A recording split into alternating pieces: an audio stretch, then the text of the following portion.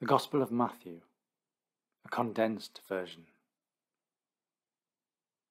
The first 17 verses of the book outline the genealogy of Jesus the Messiah. It's a long list of names that link Jesus to Abraham and David, reveal the role of women, and highlight that the Bible story is made of true events. This is how Jesus Christ was born. His mother Mary was engaged to Joseph, but before the marriage took place, she found herself to be pregnant by the power of the Holy Spirit. Her husband, Joseph, was a just man, and since he did not want to disgrace her publicly, he resolved to put an end to their engagement privately. He had been thinking this over when an angel of the Lord appeared to him in a dream. "Joseph, son of David," the angel said, "do not be afraid to take Mary for your wife, for her child has been conceived by the power of the Holy Spirit. She will give birth to a son. Name him Jesus, for he will save his people from their sins." All this happened in fulfillment of these words of the Lord through the prophet, where he says, "The virgin will conceive and will give birth to a son, and they will give him the name Emmanuel," a word which means God is with us. When Joseph woke up, he did as the angel of the Lord had directed him. He made Mary his wife, but they did not sleep together before the birth of her son. And to this son he gave the name Jesus. In chapter 2, the wise men visit the baby Jesus and are warned not to return to Herod. Joseph was also warned about Herod in a dream, and so escaped to Egypt. After Herod's death, the family return and eventually settle in Nazareth. Chapter 3. About that time, John the Baptist first appeared, proclaiming in the wilderness of Judea, "Repent, for the kingdom of heaven is at hand." John was the one who was spoken of in the prophet Isaiah, where he says, "The voice of one crying aloud in the wilderness, make ready the way of the Lord, make his paths straight." John's clothes were made of camel's hair, with a leather strap around his waist, and his food was locusts and wild honey. At that time, Jerusalem and all Judea, as well as the whole district of the Jordan, went out to him and were baptized by him in the Jordan River, confessing their sins. But when John saw many of the Pharisees and Sadducees coming to receive his baptism, he said to them, "You children of snakes, who has prompted you to seek refuge from the coming judgment? Let your life, then, prove your repentance, and do not think that you can say amongst yourselves, 'Abraham is our ancestor,' for I tell you that out of these stones God is able to raise descendants for Abraham. Already the axe is lying at the root of the trees. Therefore every tree that fails to bear good fruit will be cut down and thrown into the fire. I, indeed, baptize you with water to teach repentance, but he who is coming after me is more powerful than I, and I am not fit even to carry his sandals. He will baptize you with the Holy Spirit and with fire. His winnowing fan is in his hand, and he will clear his threshing floor and store his grain in the barn, but the chaff he will burn with a fire that cannot be put out." Then Jesus came from Galilee to the Jordan, to John, to be baptized by him. But John tried to prevent him. "I need to be baptized by you," he said, "so why have you come to me?" "This is the way it should be for now," Jesus answered, "because we should do everything that God requires." So John agreed. After the baptism of Jesus, and just as he came up from the water, the heavens opened, and he saw the Spirit of God coming down like a dove and resting on him.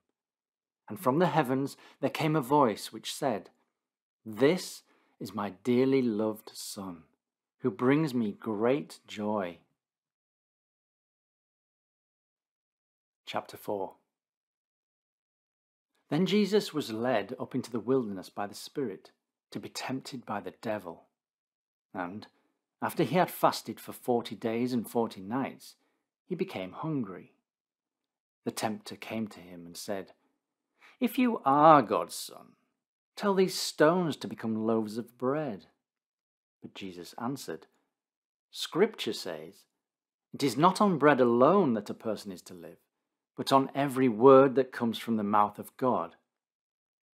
Then the devil took him to the holy city, and placing him on the parapet of the temple, said to him, "If you are God's son, throw yourself down, for Scripture says, He will give His angels commands about you, and on their hands they will lift you up, so you do not even strike your foot against a stone."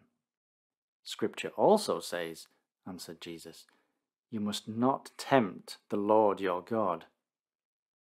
The third time, the devil took Jesus to a very high mountain, and showing him all the kingdoms of the world and their splendor, said to him, "All these I will give you, if you will fall at my feet and worship me." Then Jesus said to him, "Go away, Satan, for Scripture says, you must worship the Lord your God and worship Him only." Then the devil left him alone, and the angels came and helped him. When Jesus heard that John had been arrested, he returned to Galilee. Afterward, leaving Nazareth, he went and settled at Capernaum, which is by the side of the sea, within the borders of Zebulun and Naphtali, in fulfillment of these words in the prophet Isaiah: "The land of Zebulun and the land of Naphtali, the land of the road by the sea, and beyond the Jordan, with Galilee of the Gentiles. The people who were living in darkness have seen a great light, and for those who were living in the shadow land of death, a light has dawned." At that time, Jesus began to proclaim, "Repent, for the kingdom of heaven is at hand." As Jesus was walking along the shore of the Sea of Galilee, he saw two brothers, Simon, also known as Peter, and his brother Andrew, casting a net into the sea, for they were fishermen. "Come and follow me," Jesus said, "and I will teach you to fish for people." The two men left their nets at once and followed him. Going further on, he saw two other men who were also brothers, James, Zebedee's son, and his brother John, in their boat with their father, mending their nets. Jesus called them, and they at once left their boat and their father and followed him. Jesus went all through Galilee, teaching in their synagogues, proclaiming the good news of the kingdom, and curing every kind of disease and every kind of sickness amongst the people. And his fame spread all through Syria. They brought to him all who were ill with any form of disease, or who were suffering pain, any who were either possessed by demons, or were lunatic, or paralyzed, and he cured them. He was followed by large crowds from Galilee, the district of the 10 towns, Jerusalem, Judea, and from beyond the Jordan. Chapter 5. On seeing the crowds of people, Jesus went up the hill, and when he had taken his seat, his disciples came up to him, and he began to teach them, saying, "Blessed are the poor in spirit, for theirs is the kingdom of heaven. Blessed are the mourners, for they will be comforted. Blessed are the gentle, for they will inherit the earth. Blessed are those who hunger and thirst for righteousness, for they will be satisfied. Blessed are the merciful, for they will find mercy. Blessed are the pure in heart, for they will see God. Blessed are the peacemakers, for they will be called children of God. Blessed are those who have been persecuted in the cause of righteousness, for theirs is the kingdom of heaven. Blessed are you when people insult you and persecute you and say all kinds of evil lies about you because of me. Be glad and rejoice, because your reward in heaven will be great. This is the way they persecuted the prophets who lived before you. Jesus continues to teach, giving advice on matters such as doing good deeds, the law, anger, adultery, divorce, oaths, and retribution. He adds words on love for enemies. You have heard that it was said, "You must love your neighbour and hate your enemy." But what I tell you is this: love your enemies and pray for those who persecute you, so that you may become children of your Father who is in heaven. For he causes his sun to rise on bad and good alike, and sends rain on the righteous and on the unrighteous. For if you love only those who love you, what reward will you have? Even the tax gatherers do this. And if you only welcome your brothers and sisters, what are you doing more than others? Even the Gentiles do this. You then must become perfect, as your heavenly Father is perfect. In chapters 6 and 7, the tireless teaching continues. Subjects covered include giving to the needy, prayer, fasting, judging others, and being wise. By the time that Jesus had finished speaking, the crowd was filled with amazement at his teaching, for he taught them like one who had authority, and not like their teachers of the law. Chapter 8. When Jesus had come down from the hill, great crowds followed him. He saw a leper who came up and bowed to the ground before him and said, "Master, if only you are willing, you are able to make me clean." Stretching out his hand, Jesus touched him, saying as he did so, "I am willing. Become clean." Instantly he was made clean from his leprosy, and then Jesus said to him, "Be careful not to say a word to anyone, but go and show yourself to the priest, and offer the gift directed by Moses as evidence of your cure." After Jesus had entered Capernaum, a captain in the Roman army came up to him, entreating his help. "Sir," he said, "my manservant is lying ill at my house with a stroke of paralysis, and is suffering terribly." "I will come and cure him," answered Jesus. "Sir," the captain went on, "I am unworthy to receive you under my roof, but only speak, and my manservant will be cured. For I myself am a man under the orders of others, with soldiers under me. And if I say to one of them, 'Go,' he goes, and to another, 'Come,' he comes, and to my slave, 'Do this,' he does it." Jesus was surprised to hear this, and said to those who were following him, "Never, I tell you, in any Israelite have I met with such faith as this. Yes, and many will come in from east and west and take their places beside Abraham, Isaac, and Jacob in the kingdom of heaven, while the heirs to the kingdom will be banished into the darkness outside. There will be weeping and grinding of teeth." Then Jesus said to the captain, "Go now, and it will be according to your faith." And the man was cured that very hour. When Jesus went into Peter's house, he saw Peter's mother-in-law prostrated with fever. On his taking her hand, the fever left her, and she rose and began to take care of him. In the evening, the people brought to Jesus many who were possessed by demons, and he drove out the spirits with a word and cured all who were ill, in fulfillment of these words in the prophet Isaiah. "He took our infirmities on himself and bore the burden of our diseases." Seeing a crowd around him, Jesus gave orders to go across. A teacher of the law came up to him and said, "Teacher, I will follow you wherever you go." "Foxes have holes," answered Jesus, "and wild birds their nests, but the Son of Man has nowhere to lay his head." "Master," said another, who was a disciple, "let me first go and bury my father." But Jesus answered, "Follow me and leave the dead to bury their dead." Then he got into the boat, followed by his disciples.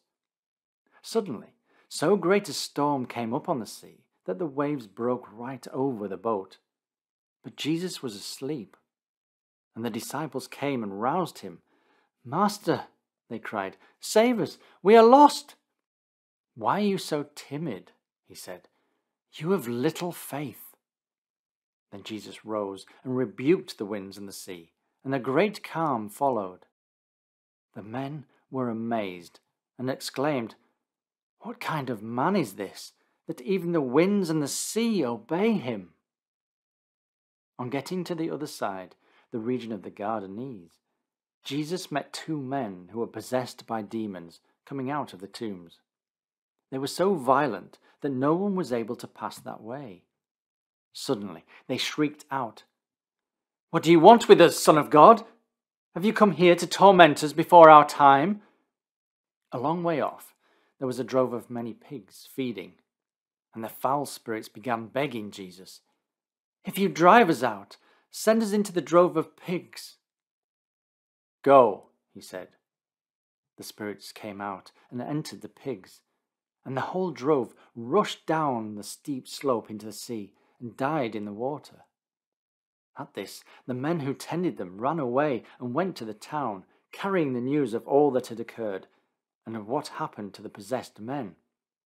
At the news, the whole town went out to meet Jesus, and when they saw him, they entreated him to go away from their region. Chapter 9. Afterward, Jesus got into a boat and, crossing over, came to his own city. There, some people brought to him a paralyzed man on a bed.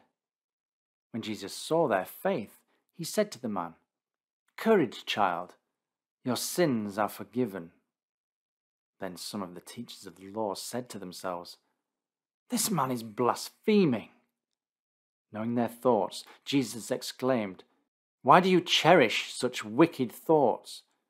Which, I ask, is the easier, to say, 'Your sins are forgiven,' or to say, 'Get up and walk'? But to show you that the Son of Man has power on earth to forgive sins." Then he said to the paralyzed man, "Get up, take your bed, and return to your home." The man got up and went to his home. When the crowd saw this, they were awestruck and praised God for giving such power to human beings. As Jesus went along, he saw a man called Matthew sitting in the tax office and said to him, "Follow me." Matthew got up and followed him.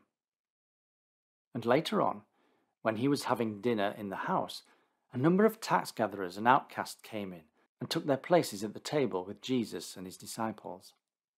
When the Pharisees saw this, they said to his disciples, "Why does your teacher eat in the company of tax gatherers and outcasts?"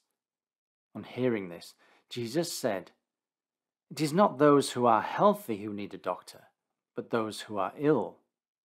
Go and learn what this means. I desire mercy and not sacrifice. For I did not come to call the religious, but the outcast." Then John's disciples came to Jesus and asked, "Why do we and the Pharisees fast, while your disciples do not?" Jesus answered, "Can the groom's friends mourn as long as the groom is with them? But the days will come when the groom will be taken away from them, and they will fast then. Nobody ever puts a piece of unshrunk cloth on an old garment, for such a patch tears away from the garment, and a worse tear is made. Nor do people put new wine into old wineskins, for if they do, the skins burst, and the wine runs out, and the skins are lost. But they put new wine into fresh skins, and so both are preserved." While Jesus was saying this, a synagogue leader came up and bowed to the ground before him. "My daughter," he said, "has just died. But come and place your hand on her, and she will be restored to life." So Jesus rose and followed him, and his disciples went also. But meanwhile, a woman who had been suffering from hemorrhage for 12 years came up behind and touched the tassel of his cloak. "If I only touch his cloak," she said to herself, "I will get well." Turning and seeing her, Jesus said, "Courage, daughter, your faith has delivered you." And at that very moment she became well. When Jesus reached the leader's house, seeing the flute players and a number of people all in confusion, he said, "Go away. The little girl is not dead. She is asleep." They began to laugh at him. But when the people had been sent out, Jesus went in and took the little girl's hand, and she rose. The report of this spread through all that part of the country. As Jesus was passing on from there, he was followed by 2 blind men, who kept calling out, "Take pity on us, Son of David." When he had gone indoors, the blind men came up to him, and Jesus asked them, "Do you believe that I am able to do this?"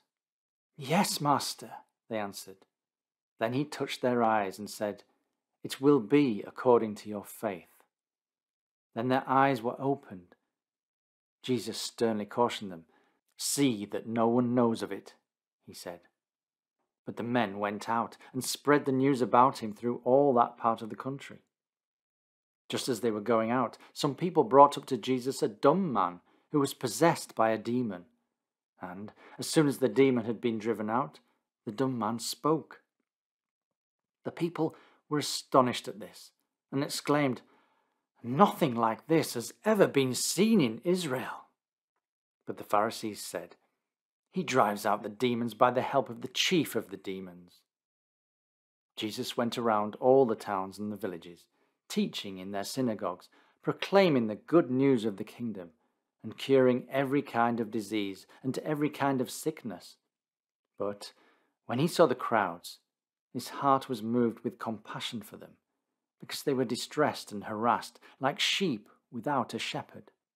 And he said to his disciples, "The harvest is abundant, but the laborers are few.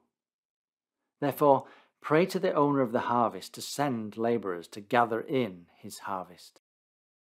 In chapter 10, Jesus sends out the 12, telling them to go rather to the lost sheep of Israel, to go out like sheep among wolves. Jesus was giving the disciples authority to perform miracles and wisdom to preach confidently. Jesus praises John in chapter 11 as being the greatest to be born of a woman, but he quickly devalues the praise by saying the least in the kingdom of heaven is greater than John, a blow to anyone's ego.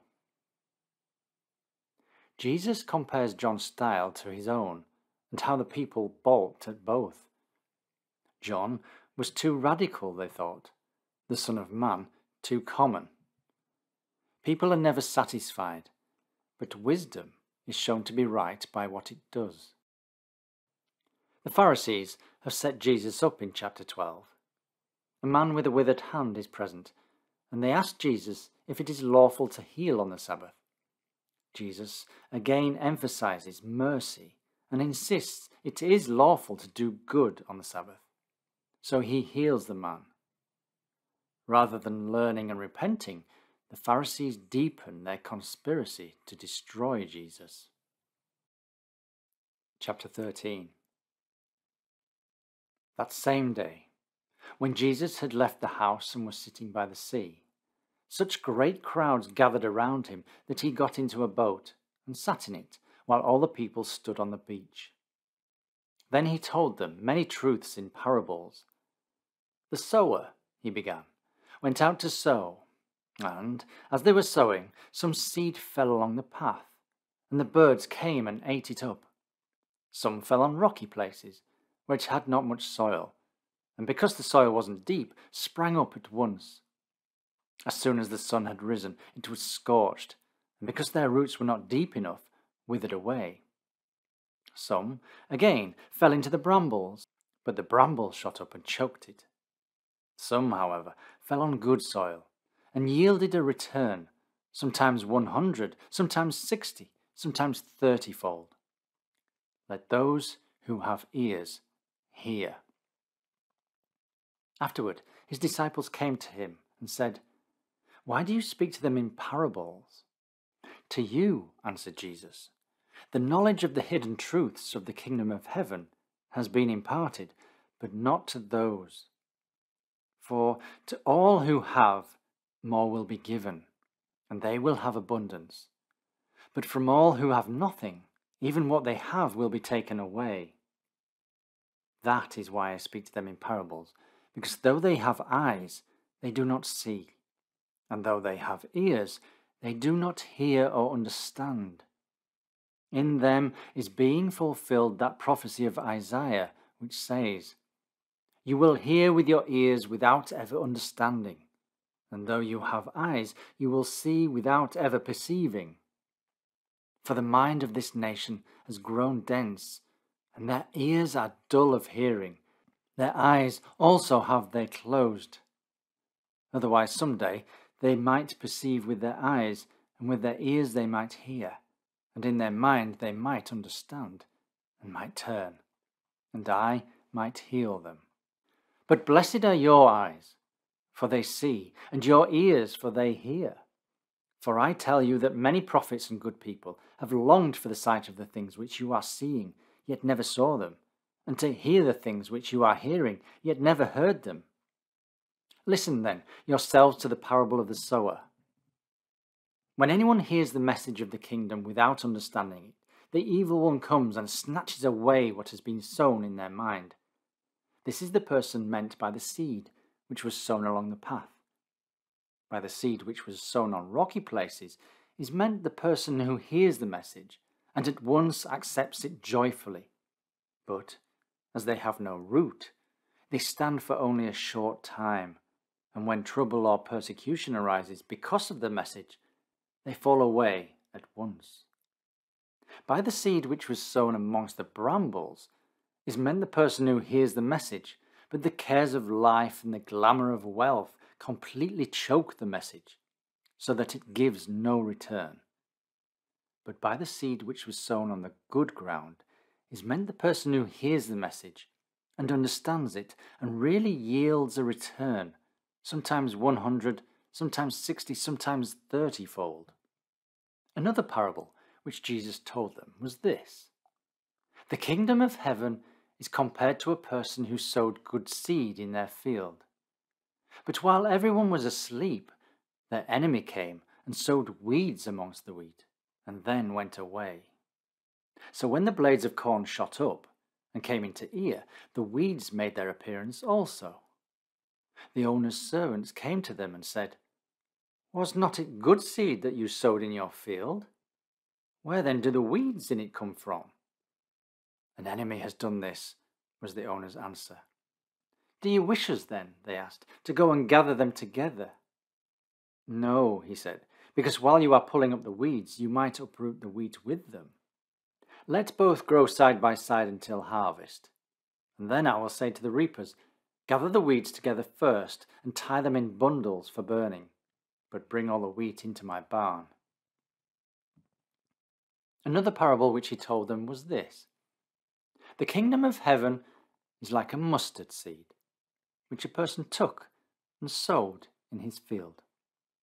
This seed is smaller than all other seeds, but when it has grown up, it is larger than the herbs and becomes a tree, so that the wild birds come and roost in its branches. This was another parable which Jesus related. The kingdom of heaven is like some yeast, which a woman took and covered up in 3 pecks of flour, until the whole had risen. Of all this, Jesus spoke to the crowd in parables. Indeed, to them, he used never to speak at all except in parables, in fulfillment of these words in the prophet. I will speak to them in parables. I will utter things kept secret since the foundation of the world. Then Jesus left the crowd and went into the house. Presently, his disciples came to him and said, "Explain to us the parable of the weeds in the field." He answered, "The sower of the good seed is the Son of Man. The field is the world. By the good seed is meant the people of his kingdom. The weeds are the wicked, and the enemy who sowed them is the devil. The harvest time is the close of the age, and the reapers are angels. and just as the weeds are gathered and burnt, so it will be at the close of the age. The Son of Man will send his angels, and they will gather from the kingdom all that hinders and those who live in sin, and will throw them into the blazing furnace, where there will be weeping and grinding of teeth. Then will the righteous shine, like the sun, in the kingdom of their Father. If you have ears, listen. The kingdom of heaven is like a treasure hidden in a field, which a person found and hid again, and then, in their delight, went and sold everything that they had and bought that field. Again, the kingdom of heaven is like a merchant in search of choice pearls. Finding one of great value, they went and sold everything that they had and bought it. Or again, the kingdom of heaven is like a net which was cast into the sea and caught fish of all kinds. When it was full, they hauled it up on the beach and sat down and sorted the good fish into baskets, but threw the worthless ones away. So will it be at the close of the age. The angels will go out and separate the wicked from the righteous, and will throw them into the blazing furnace, where there will be weeping and grinding of teeth. Have you understood all this? Jesus asked. Yes, they answered. Then he added, so every teacher of the law who has received instruction about the kingdom of heaven is like a householder who produces from his stores things both new and old. When Jesus had finished these parables, he withdrew from that place. Going to his own part of the country, he taught the people in their synagogue in such a manner that they were deeply impressed. Where did he get this wisdom, they said, and the miracles? Isn't he the carpenter's son? Isn't his mother called Mary, and his brothers James and Joseph, and Simon and Judas? And his sisters too, are they not all living amongst us? Where then did he get all this? These things proved a hindrance to their believing in him. But Jesus said, a prophet is not without honor, except in his own country and in his own house. He did not work many miracles there, because of their want of faith. Chapter 14. At that time, Prince Herod heard of the fame of Jesus, and said to his attendants, this must be John the Baptist. He must be risen from the dead, and that is why these miraculous powers are active in him. For Herod had arrested John, put him in chains, and shut him up in prison to please Herodias, the wife of Herod's brother Philip. For John had said to him, you have no right to be living with her. Yet though Herod wanted to put him to death, he was afraid of the people, because they looked on John as a prophet.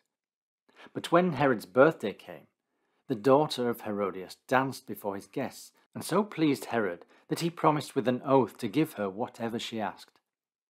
Prompted by her mother, the girl said, give me here, on a dish, the head of John the Baptist. The king was distressed at this, yet, because of his oath and of the guests at his table, he ordered it to be given her.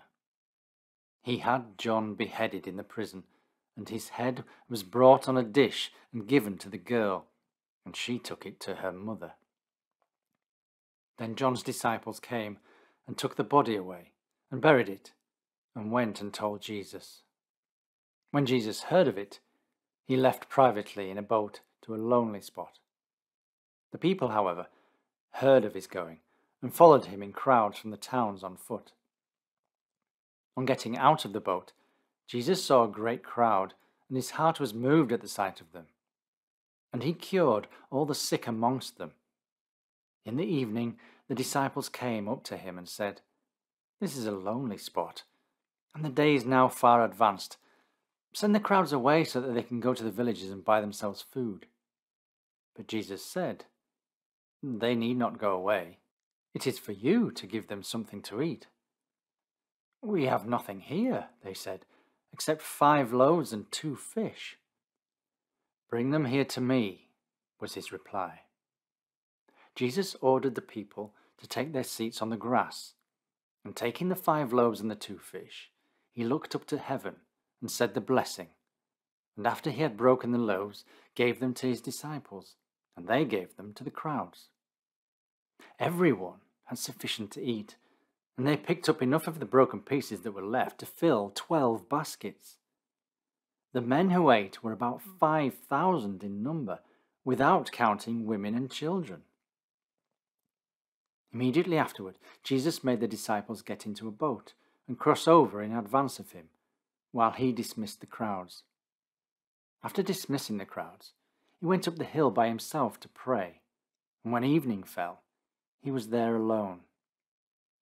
The boat was by this time some miles from shore, labouring in the waves, for the wind was against her. 3 hours after midnight, however, Jesus came towards the disciples, walking on the water.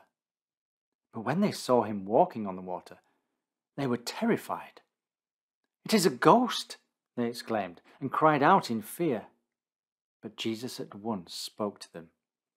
"Courage," he said. "It is I. Do not be afraid." "Master," Peter exclaimed, "if it is you, tell me to come to you on the water." Jesus said, "Come." So Peter got down from the boat and walked on the water and went toward Jesus. But when he felt the wind, he was frightened, and beginning to sink, cried out, "Master, save me!" Instantly, Jesus stretched out his hand and caught hold of him. "You have little faith," he said. "Why did you falter?" When they had got into the boat, the wind dropped. But the men in the boat threw themselves on their faces before him and said, "You are indeed God's Son." When they had crossed over, they landed at Gennesaret. But the people of that place, recognizing Jesus, sent out to the whole country around and brought to him all who were ill, begging him merely to let them touch the tassel of his cloak.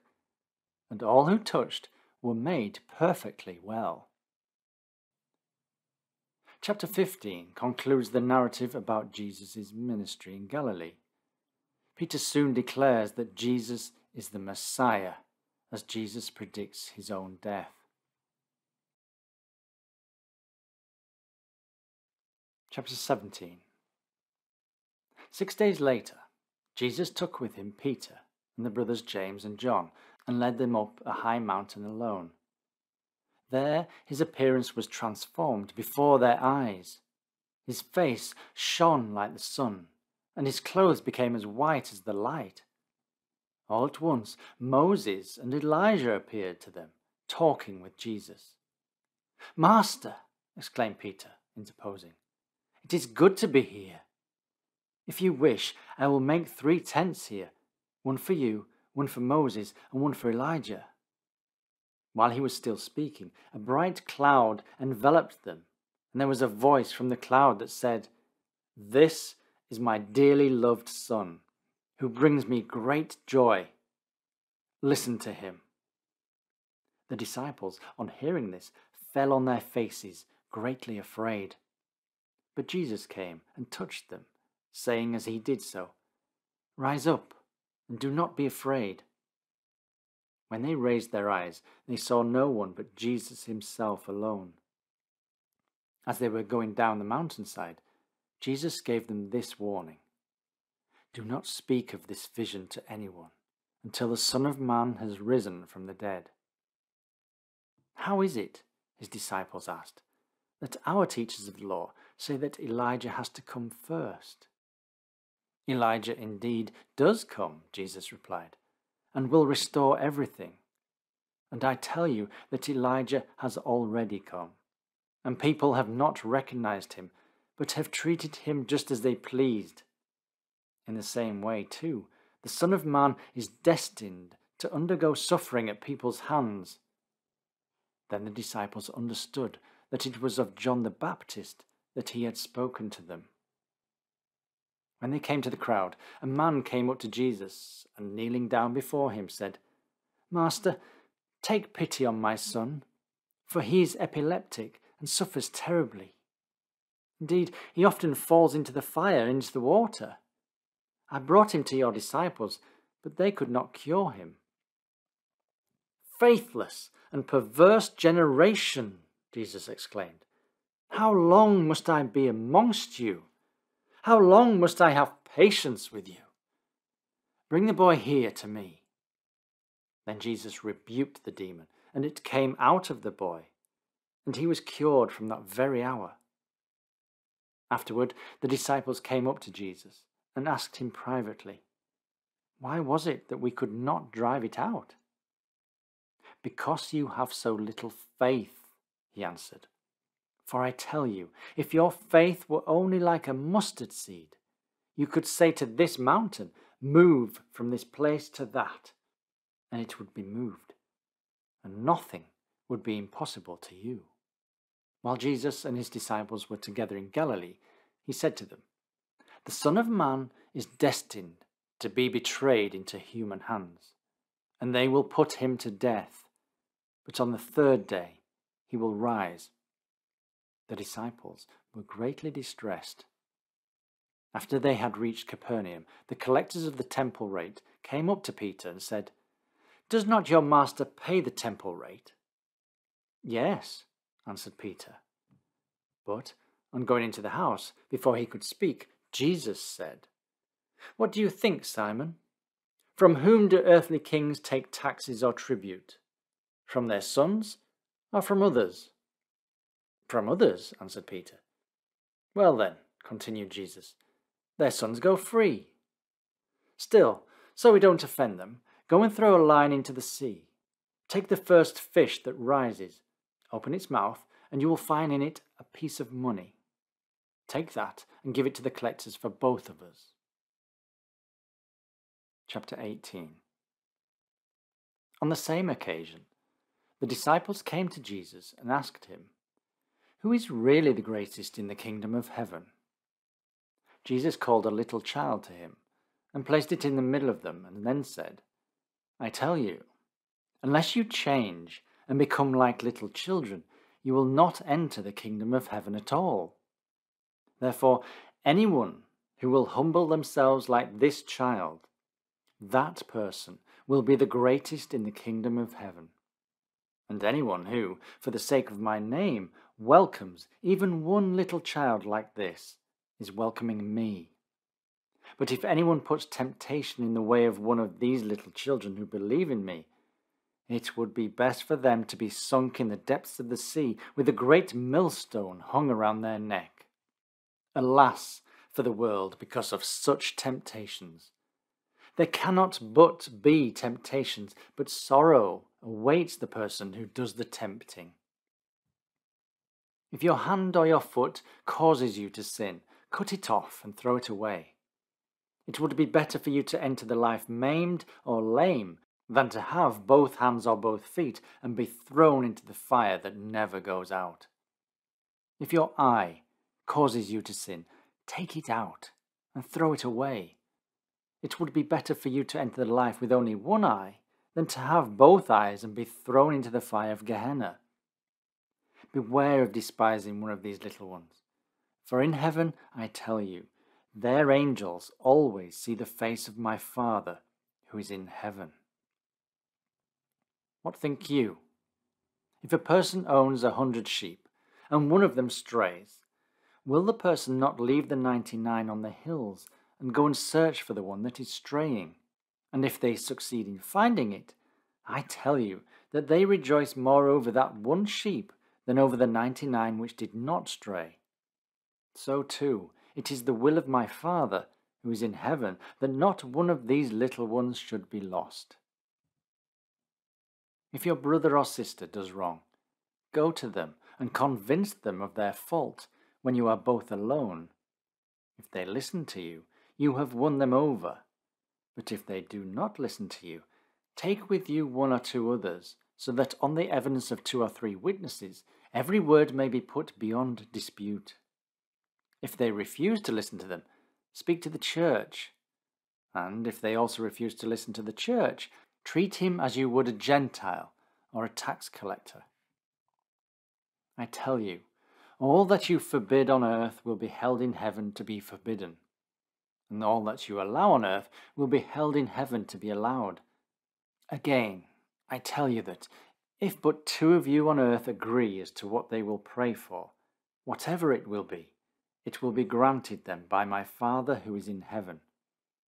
For where two or three have come together in my name, I am present with them." Then Peter came up and said to Jesus, "Master, how often am I to forgive someone who wrongs me? As many as 7 times?" But Jesus answered, "Not 70 times, but 70 times 7.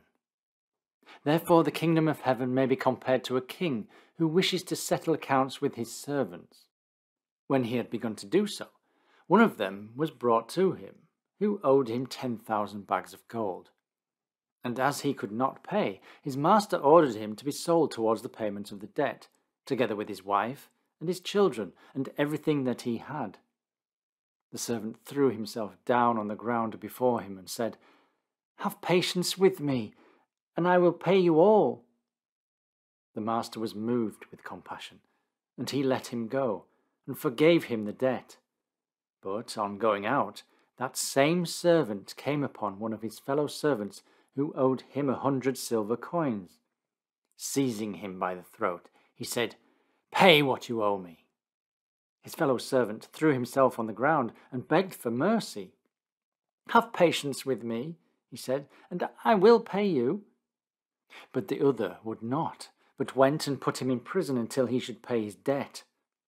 When his fellow servants saw what had happened, they were greatly distressed, and went to their master and laid the whole matter before him. So the master sent for the servant, and said to him, 'You wicked servant, when you begged me for mercy, I forgave you the whole of that debt. Shouldn't you also to have shown mercy to your fellow servant, just as I showed mercy to you?' Then his master, in anger, handed him over to the jailers until he should pay the whole of his debt. So also will my heavenly Father do to you, unless each one of you forgives his brother or sister from your heart." In chapter 21, Jesus arrives in Jerusalem as king.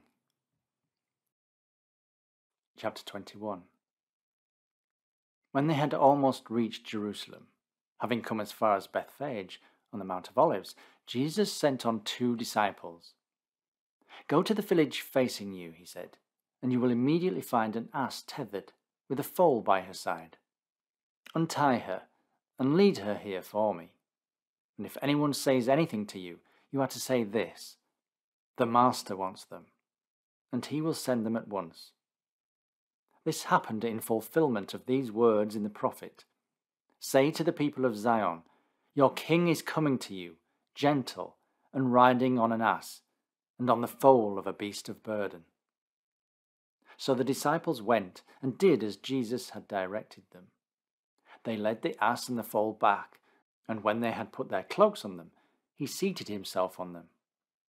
The immense crowd of people spread their cloaks in the road, while some cut branches off the trees and spread them on the road.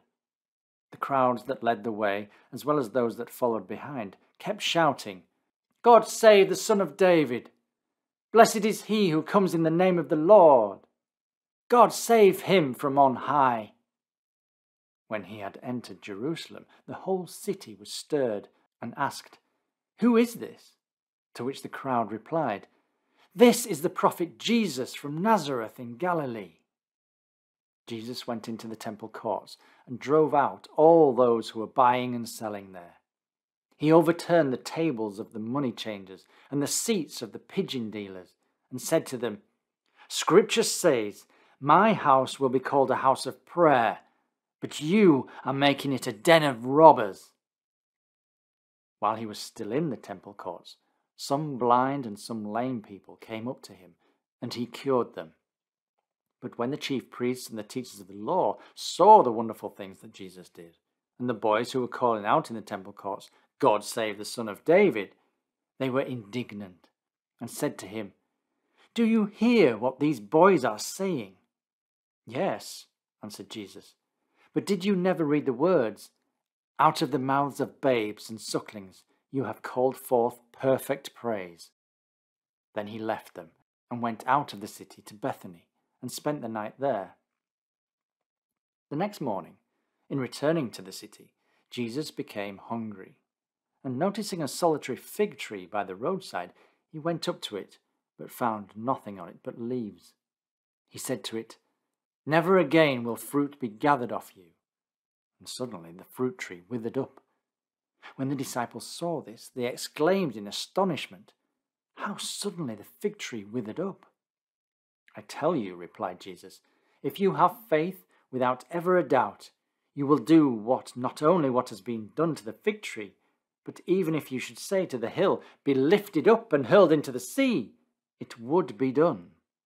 And whatever you ask for in your prayers will, if you have faith, be granted you." After Jesus had come into the temple courts, the chief priests and the elders of the people came up to him as he was teaching and said, "What authority have you to do these things? Who gave you this authority?" "I too," said Jesus in reply, "will ask you one question. If you will give me an answer to it, then I also will tell you what authority I have to act as I do.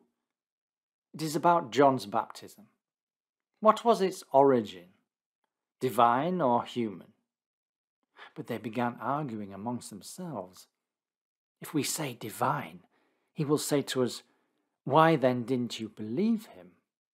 But if we say human, we are afraid of the people, for everyone regards John as a prophet." So the answer they gave Jesus was, "We do not know." "Then I," he said, "refuse to tell you what authority I have to do these things. What do you think of this? There was a man who had 2 sons. He went to the elder and said, 'Go and work in the vineyard today, my son.' 'Yes, sir,' he answered, but he did not go. Then the father went to the second son and said the same. 'I will not,' he answered. But afterward he was sorry and went. Which of these 2 sons did as the father wished?" "The second," they said. "I tell you," added Jesus, "that tax gatherers and prostitutes are going into the kingdom of heaven before you. For when John came to you, walking in the path of righteousness, you did not believe him, but tax gatherers and prostitutes did. And yet you, though you saw this, even then were not sorry, nor did you believe him." Listen to another parable. A man who was an employer once planted a vineyard, put a fence round it, dug a winepress in it, built a tower, and then left it out to tenants and went abroad. When the time for the grape harvest drew near, he sent his servants to the tenants to receive his share of the produce. But the tenants seized his servants, beat one, killed another, and stoned a third. A second time, the owner sent some servants, a larger number than before, and the tenants treated them in the same way. As a last resort, he sent his son to them. "They will respect my son," he said. But the tenants, on seeing his son, said to each other, "Here is the heir. Come, let us kill him and get his inheritance." So they seized him and threw him outside the vineyard and killed him. Now when the owner of the vineyard comes, what will he do to those tenants? "Miserable wretches," they exclaimed. "He will put them to a miserable death, and he will let out the vineyard to other tenants, who will pay him his share of the produce at the proper times." Then Jesus added, "Have you never read in the scriptures, 'The stone which the builders despised has now itself become the cornerstone'? This cornerstone has come from the Lord and is marvelous in our eyes. That, I tell you, is why the kingdom of God will be taken from you and given to a nation that does produce the fruit of the kingdom. Yes, and he who falls on this stone will be dashed to pieces, while anyone on whom it falls, it will scatter him as dust."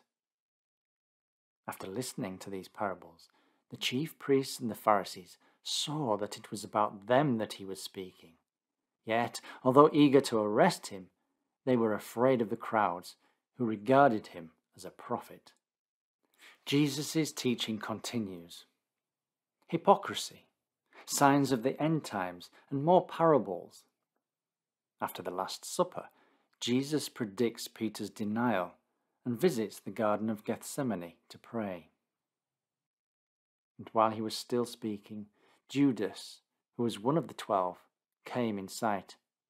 And with him was a great crowd of people with swords and clubs sent from the chief priests and elders of the people. Now the betrayer had arranged a signal with them.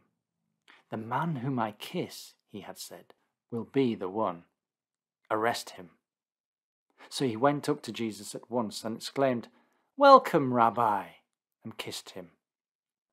At which Jesus said to him, "Friend, do what you have come for." The men went up, seized Jesus, and arrested him. Suddenly, one of those who were with Jesus stretched out his hand and drew his sword, and striking the high priest's servant, cut off his ear. "Sheathe your sword," Jesus said, "for all who draw the sword will be put to the sword. Do you think that I cannot ask my Father for help, when he would at once send to my aid more than 12 legions of angels? But in that case, how would the scriptures be fulfilled, which say that this must be?" Jesus at the same time said to the crowds, "Have you come out as if after a robber with swords and clubs to take me? I have sat teaching day after day in the temple courts, and yet you did not arrest me." The whole of this occurred in fulfillment of the prophetic scriptures. Then the disciples all forsook him and fled. Jesus is taken before the Sanhedrin and also the governor Pontius Pilate.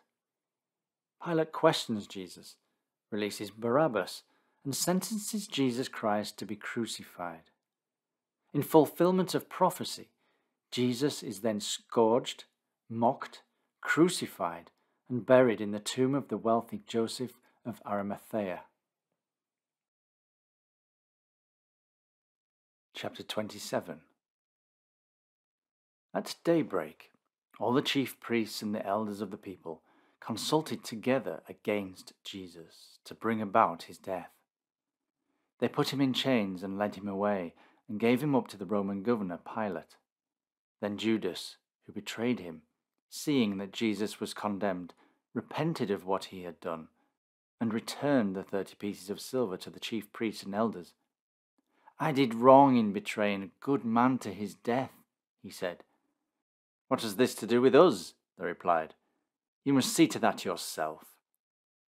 Judas flung down the pieces of silver in the temple and left.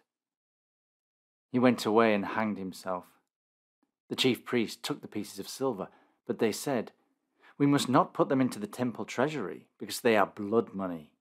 So, after consultation, they bought with them the potter's field for a burial ground for foreigners. And that is why that field is called the Field of Blood to this very day. Then it was that these words spoken by the prophet Jeremiah were fulfilled. They took the 30 pieces of silver, the price of him who is valued, whom some of the people of Israel valued, and gave them for the potter's field, as the Lord commanded me. Meanwhile, Jesus was brought before the Roman governor. "Are you the king of the Jews?" asked the governor. "It is true," answered Jesus. While charges were being brought against him by the chief priests and elders, Jesus made no reply. Then Pilate said to him, "Don't you hear how many accusations they are making against you?" Yet Jesus made no reply, not even a single word. At which the governor was greatly astonished. Now, at the feast, the governor was accustomed to grant the people the release of any one prisoner whom they might choose. At that time, they had a notorious prisoner called Barabbas. So when the people had collected, Pilate said to them, "Which do you wish me to release for you, Barabbas or Jesus, who is called Christ?" For he knew that it was out of jealousy that they had given Jesus up to him. While he was still on the bench, his wife sent this message to him: "Do not have anything to do with that good man, for I have been very unhappy today in a dream because of him." But the chief priests and elders persuaded the crowds to ask for Barabbas and to kill Jesus. The governor, however, said to them, "Which of these two do you wish me to release for you?" "Barabbas," they answered. "What then?" Pilate asked. "Should I do with Jesus, who is called Christ?" "Crucify him," they all replied. "Why? What harm has he done?" he asked. But they kept shouting furiously, "Crucify him!" When Pilate saw that his efforts were unavailing, but that, on the contrary, a riot was beginning, he took some water and washed his hands in the sight of the crowd, saying as he did so, "I am not answerable for this bloodshed. You must see to it yourselves." And all the people answered, "His blood be on our heads and on our children's." Pilate released Barabbas to them, but Jesus he scourged and gave him up to be crucified. After that, the governor's soldiers took Jesus with them into the government house and gathered the whole garrison around him. They stripped him and put on him a red military cloak, and having twisted some thorns into a crown, put it on his head and a rod in his right hand, and then, going down on their knees before him, they mocked him.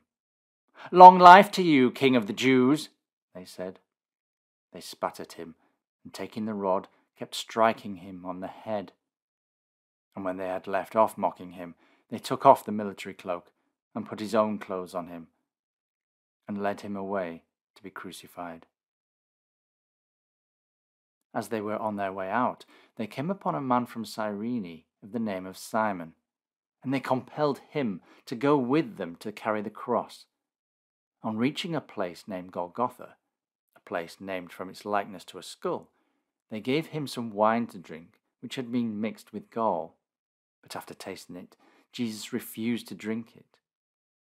When they had crucified him, they divided his clothes amongst them by casting lots. Then they sat down and kept watch over him there. Above his head they fixed the accusation against him written out, "This is Jesus, the King of the Jews." At the same time, 2 robbers were crucified with him, one on the right, the other on the left. The passers-by railed at him, shaking their heads as they said, "You who destroy the temple and build one in 3 days, save yourself. If you are God's son, come down from the cross." In the same way, the chief priests, with the teachers of the law and elders, said in mockery, "He saved others, but he cannot save himself. He is King of Israel. Why doesn't he come down from the cross now? Then we will believe in him. He has trusted in God. If God wants him, let him deliver him now, for he said, 'I am God's son.'" Even the robbers who were crucified with him insulted him in the same way. After midday, a darkness came over all the country, lasting until 3 in the afternoon. About 3, Jesus called out loudly, "Eloi, Eloi, lema sabachthani?" That is to say, my God, why have you forsaken me?" Some of those standing by heard this and said, "The man is calling for Elijah." One of them immediately ran and took a sponge, and filling it with common wine, put it on the end of a rod and offered it to him to drink. But the rest said, "Wait, and let us see if Elijah is coming to save him." But Jesus, uttering another loud cry, gave up his spirit. Suddenly, the temple curtain was torn in 2 from top to bottom. The earth shook, the rocks were torn asunder, the tombs opened, and the bodies of many of God's people who had fallen asleep rose. And they, leaving their tombs, went, after the resurrection of Jesus, into the holy city, and appeared to many people. The Roman captain and the men with him who were watching Jesus, on seeing the earthquake and all that was happening, became greatly frightened and exclaimed, "This must indeed have been God's son." There were many women there, watching from a distance, who had accompanied Jesus from Galilee and had been attending on him. Amongst them were Mary of Magdala, Mary, the mother of James and Joseph, and the mother of Zebedee's sons. When evening had fallen, there came a rich man belonging to Ramah, named Joseph, who had himself become a disciple of Jesus. He went to see Pilate and asked for the body of Jesus. Pilate ordered it to be given him, so Joseph took the body and wrapped it in a clean linen sheet, and laid it in his newly made tomb, which he had cut in the rock. And before he left, he rolled a great stone against the entrance of the tomb. Mary of Magdala and the other Mary remained behind, sitting in front of the grave. The next day, that is, the day following the preparation day, the chief priests and Pharisees came in a body to Pilate and said, "Sir, we remember that, during his lifetime, that impostor said, 'I will rise after 3 days.' So order the tomb to be made secure until the 3rd day. Otherwise, his disciples may come and steal him and then say to the people, 'He has risen from the dead,' when the latest imposture will be worse than the first." "You may have a guard," was Pilate's reply. "Go and make the tomb as secure as you can." So they went and made the tomb secure by sealing the stone in the presence of the guard. Chapter 28. After the Sabbath, as the first day of the week began to dawn, Mary of Magdala and the other Mary had gone to look at the grave, when suddenly a great earthquake occurred. For an angel of the Lord descended from heaven and came and rolled away the stone and seated himself on it. His appearance was as dazzling as lightning, and his clothing was as white as snow. And, in their terror of him, the men on guard trembled violently and became like dead men. But the angel, addressing the women, said, "You need not be afraid. I know that it is Jesus who is crucified for whom you are looking. He is not here, for he has risen, as he said he would. Come and see the place where he was lying, and then go quickly and say to his disciples, 'He has risen from the dead and is going before you into Galilee. There you will see him.' Remember, I have told you." They left the tomb quickly, in awe and great joy, and ran to tell the news to the disciples. Suddenly, Jesus met them. "Welcome," he said. The women went up to him and clasped his feet, bowing to the ground before him. Then Jesus said to them, "Do not be afraid. Go and tell my brothers and sisters to set out for Galilee, and they will see me there." While they were still on their way, some of the guard came into the city and reported to the chief priests everything that had happened. So they and the elders met, and after holding a consultation, gave a large sum of money to the soldiers, and told them to say that his disciples came in the night and stole him while they were asleep. "And should this matter come before the governor," they added, "we will satisfy him and see that you have nothing to fear." So the soldiers took the money and did as they were instructed. This story spread widely. The people of Judea still tell it today. The 11 disciples went to Galilee, to the mountain where Jesus told them to meet him. And when they saw him, they bowed to the ground before him, although some felt doubtful. Then Jesus came up and spoke to them, saying, "All authority in heaven and on earth has been given to me. Therefore go and make disciples of all the nations, baptizing them into the faith of the Father, the Son, and the Holy Spirit, and teaching them to lay to heart all the commands that I have given you. And remember, I myself am with you every day until the close of the age." I recommend and invite you to listen to the whole Gospel, coming soon at 101chapters.com.